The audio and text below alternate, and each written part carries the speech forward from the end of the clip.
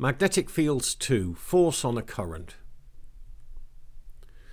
From GCSE you should remember that if you have a current carrying conductor, in other words a wire with a current in it, at right angles to a magnetic field, then you will get a force which is at right angles to the field and the current. To get the direction of the force we use Fleming's left-hand rule. The way I remember it is you put your thumb and those two fingers all at right angles to each other, and I remember FBI. That's easy to remember, FBI. F is the force, B is the field, I is the current, and they're all at right angles to each other.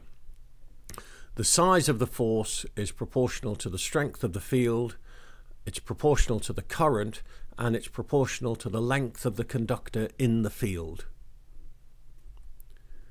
Why is there a force?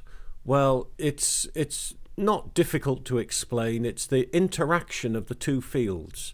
There's the uniform field and the field due to the current, and when they are together they add together. Well, at least looking at this diagram, above the wire they're going to add together and you're going to get lots of curvy flux lines.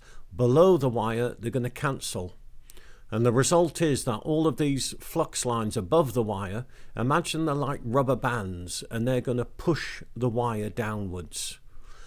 This has a name, it's called the catapult effect. You need to know it. Magnetic field lines, like rubber bands, have a tendency to straighten. And so what's going to happen is that they're going to push the wire down. It's due to the interaction between the two fields.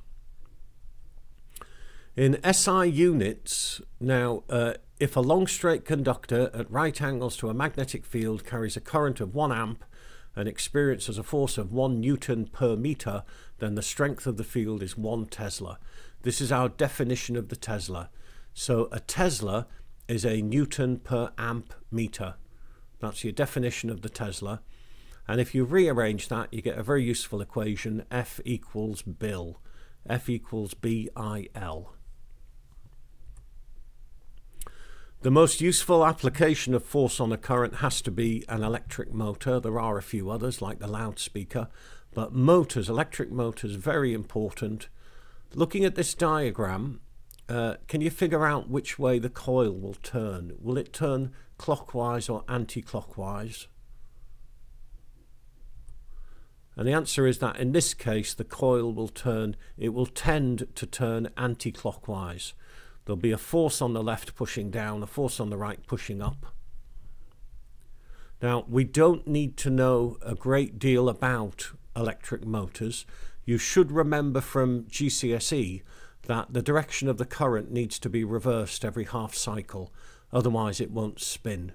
And there's a couple of ways of doing that. If you're using a DC supply, then you use a commutator.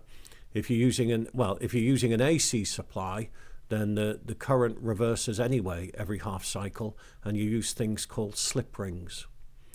The coil would spin faster if you had more turns, a stronger field, a bigger current, and a bigger area of the coil, and you can explain all of them from F equals BIL.